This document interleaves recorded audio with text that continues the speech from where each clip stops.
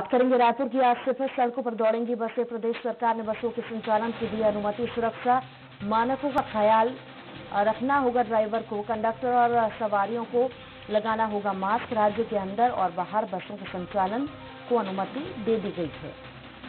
तो आज से फिर से सड़कों पर दौड़ेंगी बसें। रायपुर की बात कर रहे हैं। प्रदेश सरकार ने बसों के संचालन की अनुमति दे दी है। सुरक्षा मानकों का रखना होगा ख्याल। अधिक जानकारी के लिए सुप्रिया पांडे हमारे साथ जुड़ गई हैं। सुप्रिया, आज से फिर बसें शुरू होने जा रही है, किस तरह की तैयारियां प्रशासन की ओर से? बिल्कुल, राज्य सरकार ने अब थोड़ी सी और छूट दे दी है। जो है अभी खत्म हुआ नहीं है कि राज्य सरकार ने बस के संचालकों को भी छूट दे दी है और राज्य की बसें हैं वो सड़कों पर दौड़ेंगी और साथ ही छत्तीसगढ़ प्रशासन ने राज्य में यात्री बसों के संचालन की जो अनुमति है वो दी है। बसों के संचालन के साथ उन्हें सुरक्षा मानकों का भी ध्यान रखना होगा, जैसे कि बस में सोशल डिस्टेंसिंग तो नहीं किया जा सकता, लेकिन बस के अंदर में ये हो सकता है कि जब चालक और परिचालक है उनको मास्क लगा सकते हैं। इस तरह के जो फैसले हैं वो लिए गए हैं और साथ ही बस में जैसे कि अगर एहतियात बरती जाए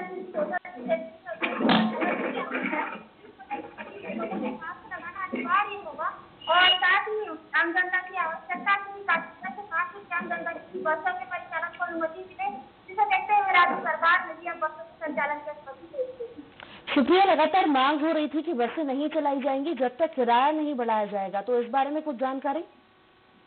जी बिल्कुल, बस संचालक से वो नाराज थे कि किराया बढ़ाया जाए तो बस नहीं चलाएंगे। अगर ऐसा नहीं होता है तो बस के यात्रियों की संख्या उन्हें उसको ज्यादा कर तो इस तरीके से बस संचालक जो है वो लगातार मांग करते आ रहे थे कि किराया नहीं बढ़ेगा तो हमारी आमदनी नहीं होती रहती। कोरोना संकट की घड़ी में आमदनी जो है अभी सभी की जो आमदनी है वो नहीं हो रही है, मुश्किल हो रही है कई तरीके से बस संचालकों ने ये मांग की कि हमारी जो है आमदनी किस तरह से नहीं हो रही है। अगर हम यात्रियों को सफर करवाते हैं और यात्रियों की संख्या कम है तो ऐसे में किराया जो है हमें बढ़ाना होगा, नहीं तो हमें कोई फायदा नहीं होगा। बस का जो पेट्रोल है उसमें ही मतलब पैसा अब खर्च नहीं हो पाएगा। ठीक है, इस तरीके से जो मांग है वो यात्रियों की द्वारा की जा रही है। चलिए, लगातार आप बनी रहिए, आपसे अगली खबर पे भी जुड़ेंगे। बहुत शुक्रिया जानकारी को साझा करने के लिए। और राजधानी में आज से शॉपिंग मॉल खुलने जा रहे हैं। क्लब हाउस, होटल और रेस्टोरेंट खोलेंगे। होटल और रेस्टोरेंट में अभी तक केवल पार्सल की सुविधा उपलब्ध थी। खोले जाएंगे शॉपिंग मॉल्स, लेकिन उनमें स्थित multiplex, gaming zone and entertainment park बंद रहेंगे। राज्य सरकार ने यह फैसला लिया है।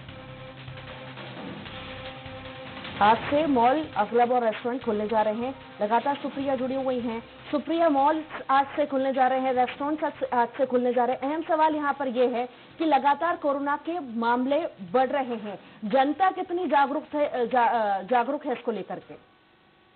बिल्कुल, आज के लिए shopping mall, club house, hotel और रेस्टोरेंट को भी खोला जाएगा। होटल और रेस्टोरेंट में अभी तक जो है केवल पार्सल की सुविधाएं उपलब्ध थी, लेकिन अब बैठकर वहां पर खाना भी खा सकेंगे और साथ ही शॉपिंग मॉल के साथ जो मल्टीप्लेक्स है, गेमिंग जोन है और एंटरटेनमेंट पार्क है वो बंद रहेंगे। तो इस तरीके से यहाँ पर मॉल को खोलने की व्यवस्था जो है वो की गई है। और अगर हम लोगों की बात करें तो लोग यहाँ पर जागरूक भी है। यहाँ पर सभी जो है वो सोशल डिस्टेंसिंग तो यहाँ पर छोड़ दीजिए, अगर आप कहीं से बाजार में देखेंगे तो यहाँ पर भीड़ बनाए हुए लोग खड़े होते हैं।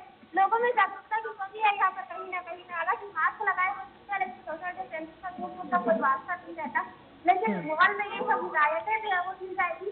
और साथ ही मॉल में एक नोटिस भी जो है वो लटकाया गया है कि जैसे कि अगर मॉल खोला जाता है और अगर लोगों को बुलाया जाता है तो उन्हें बराबर सोशल डिस्टेंसिंग के बीच में जो है उन्हें अंदर प्रवेश दिया जाएगा। और साथ ही अगर मॉल में भीड़ होती है तो अगर होती है मॉल में तो प्रवेश वहीं पर रोक दिया जाएगा। तो इस तरह की व्यवस्था जो है वो मॉल में की गई है। और होटल रेस्टोरेंट में भी 6 दूरी के कुर्सियां लगाई गई है। और अगर खाने की बात करें तो खाना जो है वो गर्म परोसा जाएगा। जो है कोई भी अगर खाना होटल जाएगा तो उसे गर्म खाना परोसा जाएगा। इस तरीके से व्यवस्था जो है वो कोरोना का संकट है, कोरोना का खतरा गर्म खाने से नहीं होता है, ऐसा भी जो है कुछ निदेशक जो बताते हैं। तो इसे ध्यान में रखते हुए होटल में भी ये सुविधा उपलब्ध कराई गई है और मॉल में भी जो नोटिस तैयार किया गया है कि जो भी बिना मास्क लगाए यहाँ पर प्रवेश नहीं करेंगे। कोई भूखा खाकर अंदर जो मॉल में भी ये अनुमति मॉल में गुटखा खाने वालों का जो प्रवेश है वो निषेध किया गया है, तो इस तरीके से तमाम व्यवस्थाएं मॉल में।